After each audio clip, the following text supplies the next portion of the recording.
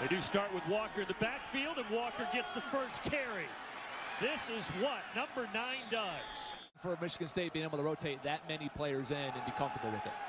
So now 2nd and 13. Thorne fires a strike across the 50 into the hands of Jalen Nailor. Running the football, but he does get positive yardage to stay ahead of the chains. 2nd down and 9, and he's taken to the ground by Simeon Barrow. Noah Vedral. So now 3rd down and 18. Vedral running for his life. Tries to flip it downfield, and Cruikshank get a foot in. They say yes. 2nd and 8. Vedral keeps it. Vedral breaking free. How about Noah Vedral? Cruikshank motions. They pop it to him. Cruikshank, touchdown Rutgers. Now Peyton Thorne and company return to the fold. Here's Kenneth Walker right up the middle. Ooh, he almost broke it. Let's go down to Rick. Walker had a 12-yard gain on 1st down, and now Thorne going deep downfield. He's got him wide open. Jalen Nailor, and they'll never catch him. And Michigan State strikes back quickly. We noted it, but they're averaging 3.4 a game, best in the country.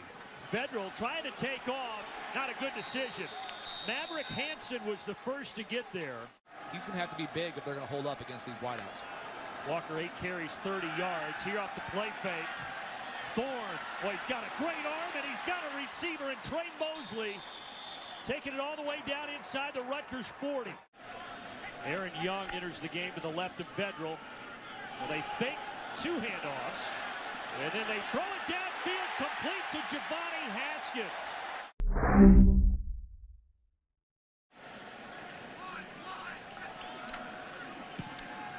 But no trouble there, and Rutgers is back out in front. Well, if you just hand it to Reed, it's easy as well. Here they do hand it to Walker. Kenneth Walker.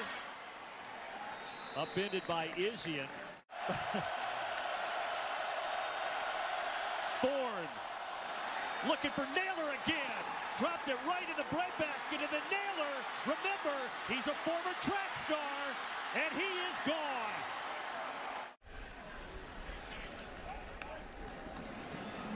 This time Vedral to the air, and he completes it. Cruikshank, and then Cruikshank gets hit hard. There's Angelo Gross again.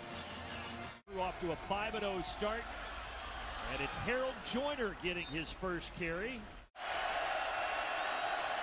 Drop snap on 3rd and 9, and Thorne just has to dump on it, and now it's still free, and it's still free, and finally Rutgers has it. And now Ambrosio hit from 26, this from 29. So he's 2 for 2, and that pulls Rutgers within a penny.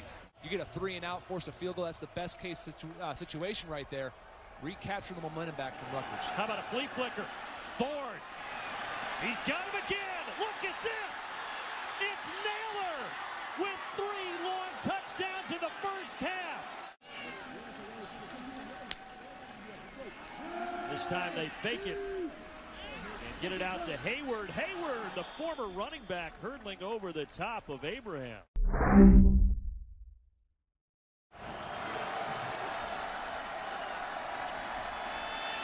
But this will help. Get him some breathing room. Walker across the 30, still on his feet. There he goes. Kenneth Walker. He's going to go all the way. One play, 94 yards. So they could still pick up the first here. Vedral. Oh, had the idea to take off. Oh, he lost it. Xavier Henderson knocked it free. And the dig to the bottom of the pile, they say Rutgers does have it. Michigan State, after a 2-5 season a year ago, can already be bowl eligible in less than 6 minutes. That pass, I think it hit the ground. Or no, they're going to say, no, incomplete. They did it the last drive. Can their defense do it again? Vedral hit as he throws, it's free. They're saying that's a live ball. It's picked up by Jacob Slade. 35-yarder. This is the distance going to the same end that he missed the kick in the second quarter. But there's the record breaker. 6-0. They take care of business here against the Scarlet Knights, 31-13. They did it with 590 yards of offense.